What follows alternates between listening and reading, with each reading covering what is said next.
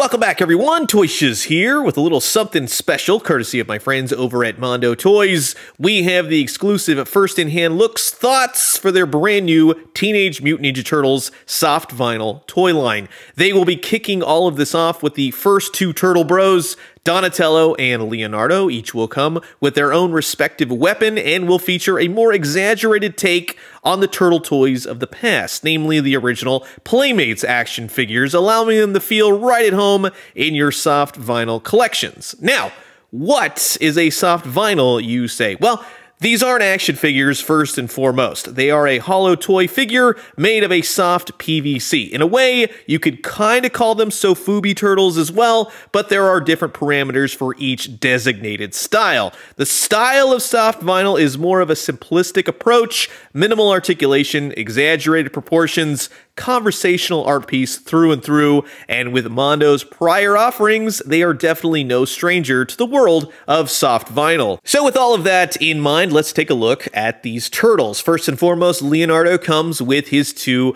katanas, and the first thing that I immediately thought of were the original Playmates Leonardo swords. I broke a number of those over the years. I definitely know this sculpt, this layout, and I like the simplistic paint on it really works, as well as the slice marks within the blade, which means, yeah, he's been carving up some foot soldiers. And yes, you will get two of these. They're more exaggerated, very long blades, but they definitely look cool. And with Leonardo himself, yes, very much harkening back to that Playmates Toys Varner Studios sculpt with the gritted teeth. I particularly like that slice down his eye. That is doing something different with a style that we know and love, but really making it all their own. It looks a little bit more adult in that sense, and I dig it for that. Soft vinyl through and through. Everything has a nice soft touch to it, but it's all very sturdy PVC, and I like that with some weapon storage on the back in true Leonardo fashion. The paint on the entirety of the toy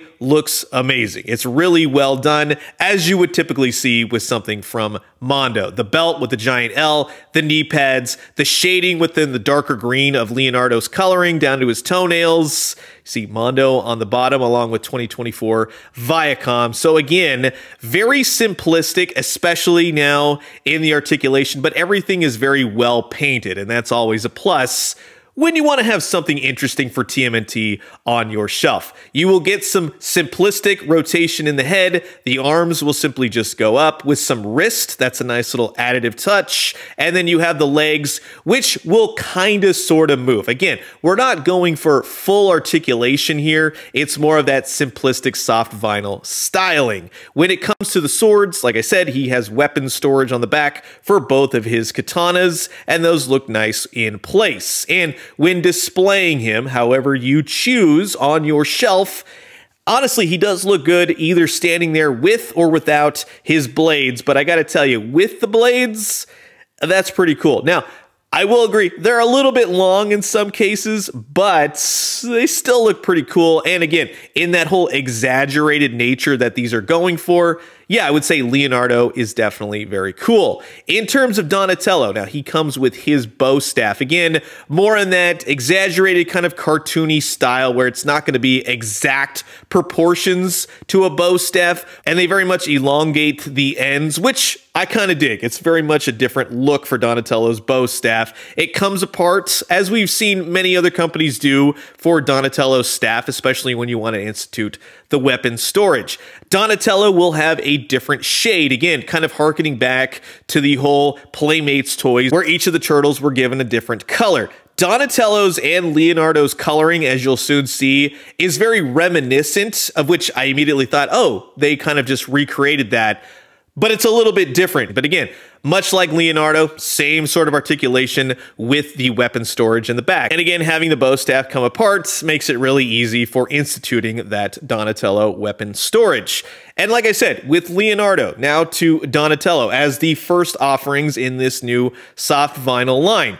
Whether or not you really want to pose him out, as for as many poses as you can really get out of these. But again, more of a conversational art piece, something that just looks good on your shelf. And now one nitpick I would honestly say is that the bow staff looks a little bit too short, perhaps a way to elongate it in some sense, because When you have it in certain angles, sure, it's fine, but when holding it, it looks entirely too small. When you have Leonardo's larger katanas, Donatello staff in hand, sure, that looks great, but in other angles, I would say Leonardo definitely fares better in the whole weapon proportionality. Donatello still looks good, but that is definitely something that I would like to see changed. Maybe have a different elongated bow staff for handheld poses. When thinking about these soft vinyl turtles, yes, there are offerings across the board for many years. I'm sure even in your own collection now, you have something soft vinyl. These have a different feel to the whole Playmates offerings, and these are definitely going to be considered more on the higher end, but not too crazy high. I would say in the world of soft vinyl, especially with what usually they go for, I think that's a nice medium to fall for a price range. Now, in terms of the Playmates toys, just to kind of show you the differences here, and then also the scaling, you have the original Playmates Warner Studios TMNT mixed with these new Mondo soft vinyls. Again, the coloring kind of harkens back to Playmates, really gives you that, oh yeah, I remember that. That kind of looks fairly close, but at the same time being something new. So in the totality of things, if you're an action figure collector, these may not be for you, but if you're a soft vinyl maniac, these might be right up your alley. So that'll wrap it up for my early look at the brand new Mondo Toys TMNT Soft Vinyl Toys. And again, thank you to my friends over at Mondo for having me do this early exclusive first look. Overall, I'll tell you honestly, I'm a huge Ninja Turtle fan, a huge Ninja Turtle collector.